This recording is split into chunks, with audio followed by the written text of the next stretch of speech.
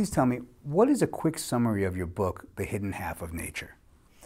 The Hidden Half of Nature is really about this emerging, burgeoning area in science that is telling us how important the microbial world is for not only our well-being and health, but also that of our crops that we eat. In fact, every plant on this planet and basically every living organism.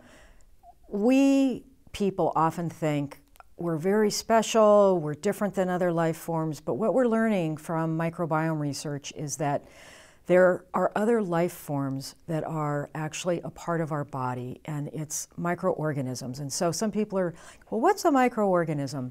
It's pretty simple. They're single-celled organisms, and because they're single-celled, they are too small for us to see with the naked eye. So they've sort of been out of our mind because we can't see them, but they form a really important part of our body. And I came to this realization with my co-author and husband, David Montgomery, when we wrote The Hidden Half of Nature.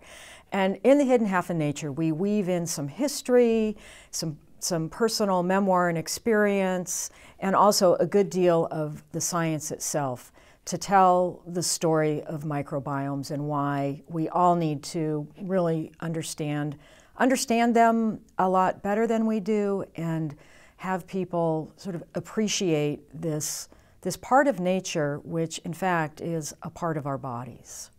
How does soil health affect the health of our gut and microbiome? That is a good question, and it's not completely understood. But there's some dots that researchers are starting to connect, and it's also an area that I'm interested in writing more about and researching myself. Because the basic idea is this, and this was first sort of hypothesized in the early part of the 20th century by some British farmers. People who do organic farming probably know the name Sir Albert Howard. And he had a peer around this time, this would have been in the 1930s, 1940s, Lady Eve Balfour. And what they had noticed in England, and Howard in India, where he was doing a lot of work, is that when crops were sick, that translated into sick animals, pigs and cows, chickens and so on, and that rippled out to people. And so this chain of poor health would ripple from the soil where we're growing our crops all the way to the people who are eating it. And so what we're learning now, partly through microbiome research, is that a plant's green body is really quite miraculous, and especially the root system.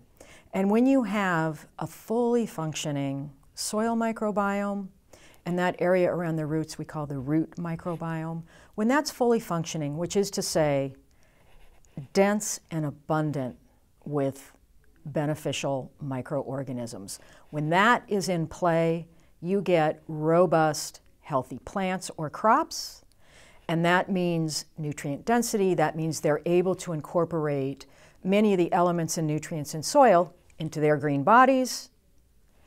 Animals or people that eat those nutrient-dense plants are therefore getting all of the minerals and elements that we need for our health. And so that's the connection. And we know some dots, but we're still trying to connect that all up. And as it is connecting up, it is also telling us a lot about agricultural practices, about diets, about how we're all sort of linked at the hip, if you will, from the soil to the way our biochemistry and metabolism and many, many cellular activities are working in our bodies. What is a microbiome? That is a good question. What is a microbiome? It refers to really the communities of microbes. So that could be bacteria, even virus, fungi, and maybe some other organisms that are part of a community, and they inhabit what's called a host. People are hosts, plants are hosts, fish, cats, dogs, every living thing has its own microbiome, and microbiomes are unique. Mine is as different from yours as it is to people who are watching this. No two are alike.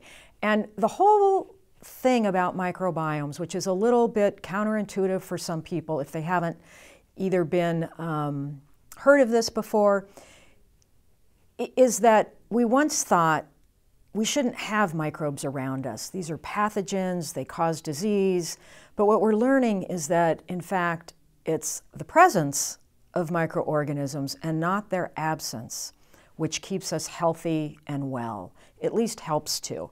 And a microbiome, therefore, on the whole, is more beneficial to us or plants than it is harmful.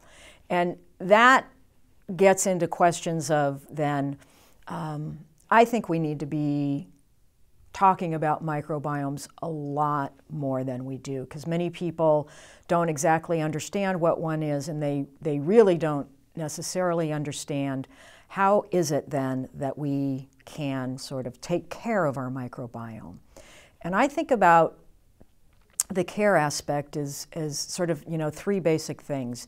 You want to first of all protect your microbiome, because if you're protecting it, you're not losing it.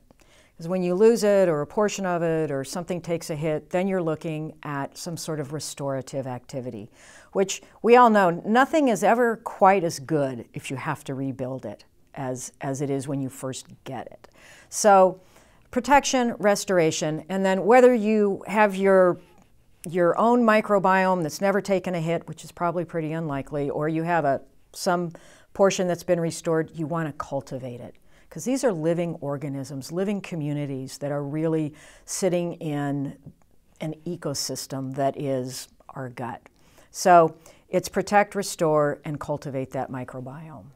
How do we keep in close contact with the microbes that benefit our health while protecting ourselves from those that cause ill health and disease? Yes.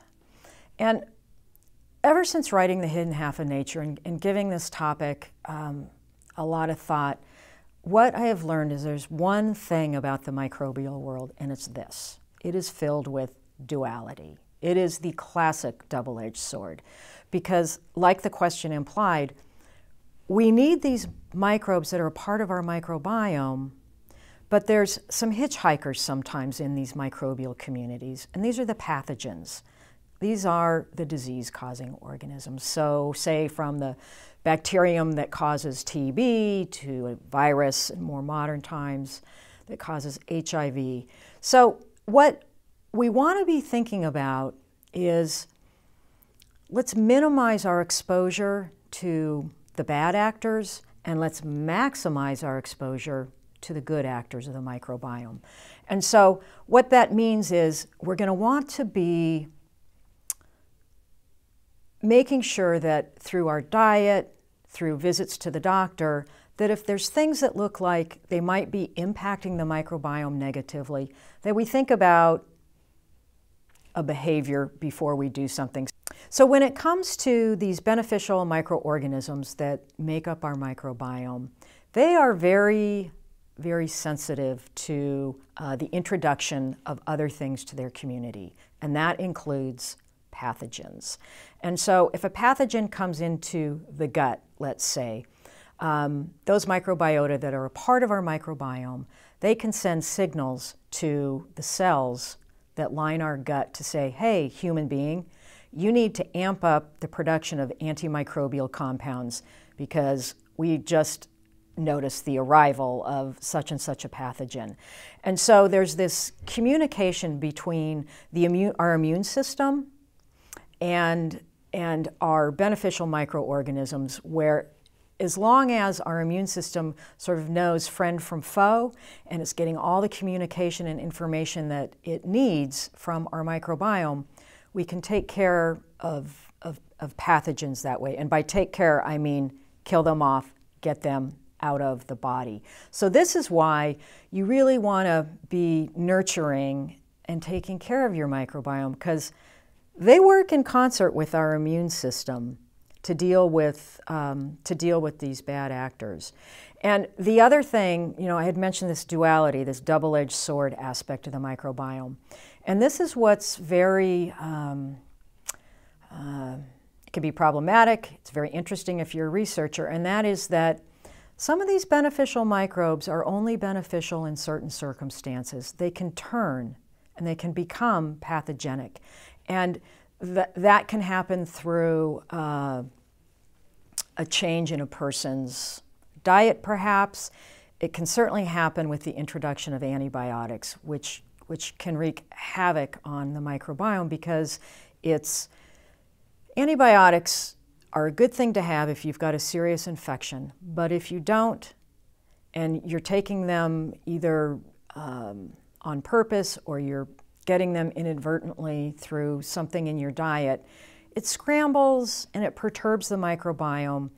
And it's when you get those kind of, I would call it sort of a confusion, bacterial members will all of a sudden not quite stay in their beneficial role, and they can start doing other things which are problematic. And so that's why if you let these communities be who they are, communicate how they communicate with themselves and with their host organism, that's really the best recipe for using and letting our microbiome, work just like it's supposed to.